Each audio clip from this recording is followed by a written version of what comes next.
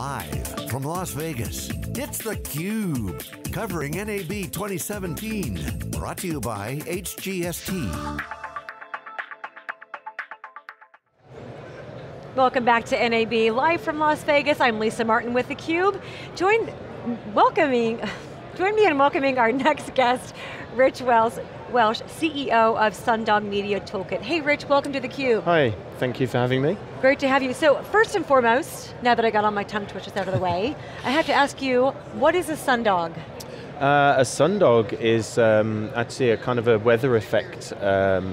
It's an optical illusion caused by ice crystals in cirrus clouds. And the crystals are hexagonal and they diffract the light, and you get these two they're called mock suns or parhelions, and they're Aboriginal word for that is a sundog, and so that's where that comes from. And because we're in the cloud and we like hexagons, we have a hexagonal user interface in our system, so we thought this was a perfect name for the company. Very unique. So tell us a little bit more. Sundog is a cloud-native solution for post-production in the cloud. You were founded in 2013. Give us a little bit more of an understanding of what you're doing for post-production in the cloud. Okay, so the system is built around running the kind of processes that require a lot of heavy lifting and need to scale, such as like very complex image manipulation processes, restoration, format conversions, working with uncompressed content, high dynamic range, 4K, high frame rate. These are things that become much easier in a cloud environment.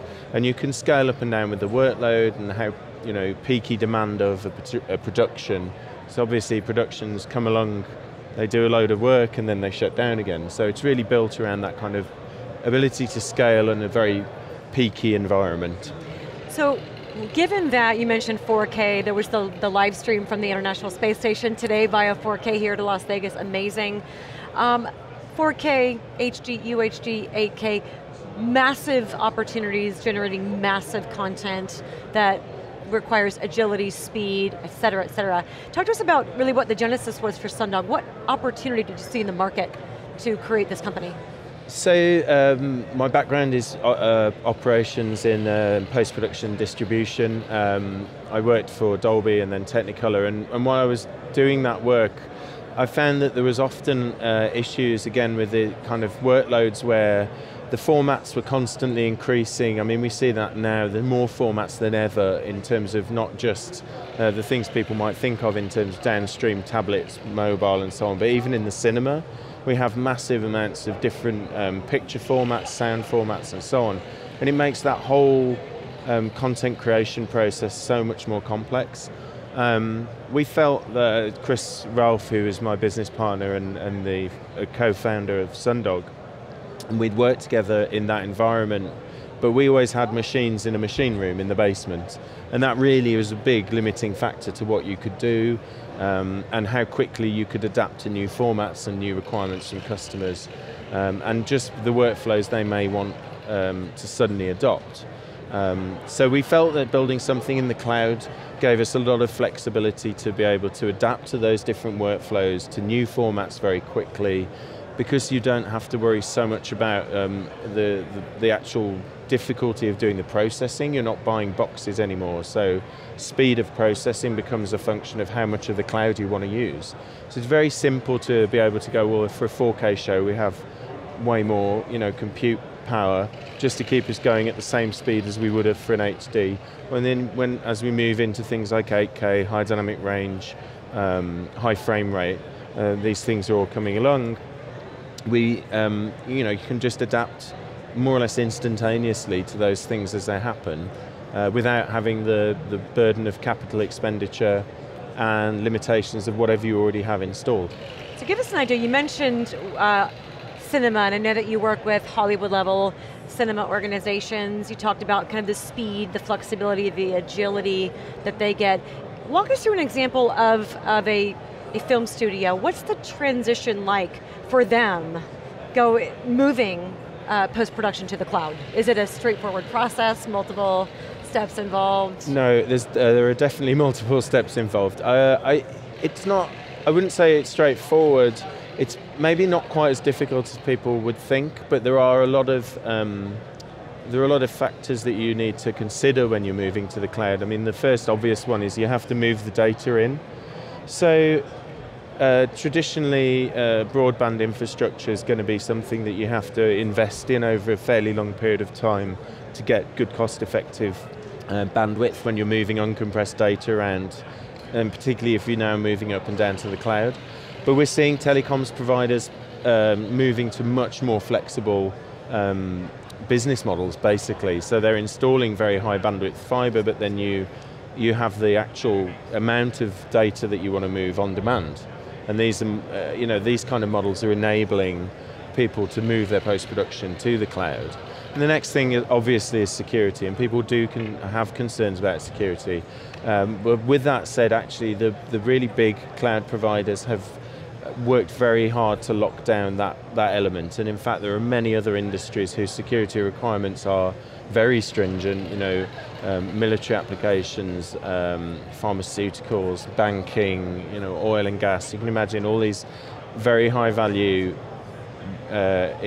industries that require really good security. Right. And the big public clouds are geared towards that, so actually you can have a lot of confidence as a studio or a broadcaster that if you implement it correctly, you can have really good, I would argue better than facility security in a cloud environment, because they're actually dealing with stuff they cannot be lost. Right, we were actually theCUBE just at the Amazon Web Services Summit in San Francisco last week, and that was kind of a recurring theme, that the security concerns really have been quite mitigated in the public cloud. Give us an idea in terms of maybe reducing the time to, from shot to post-production to actually showing, say, a cinema in the theaters. How quickly, or how much reduction can a cinema or film studio expect by moving to the cloud? Well, I mean, you can get incredible amounts of reduction, because you can now, if you can scale to that workload, let's say a big international release feature film might have 300-400 versions that will go out to cinemas.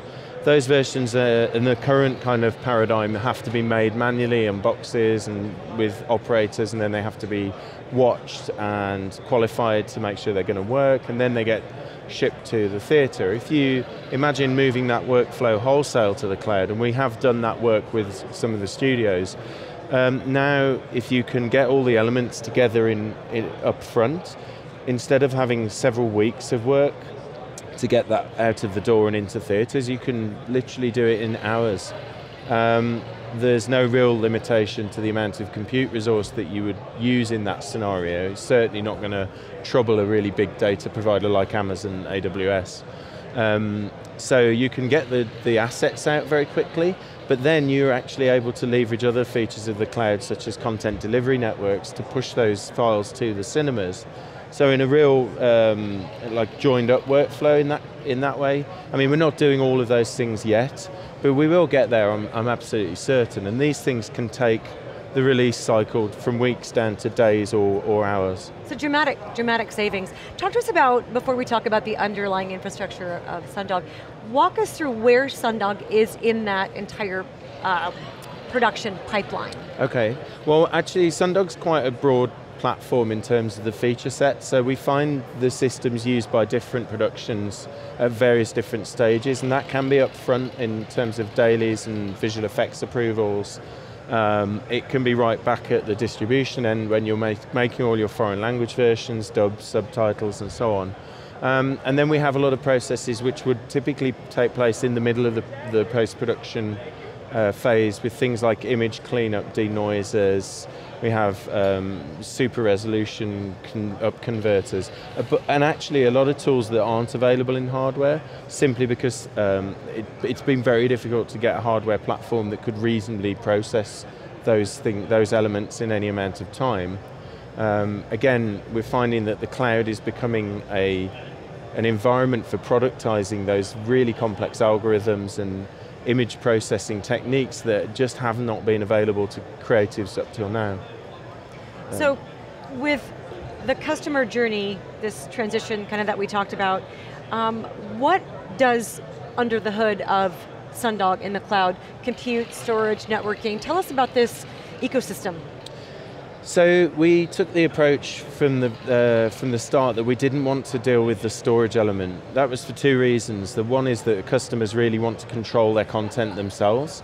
So we felt if we could simply point the system to their storage, then that would be a much easier way for them to have the confidence that they know where their assets are and they're in control of them.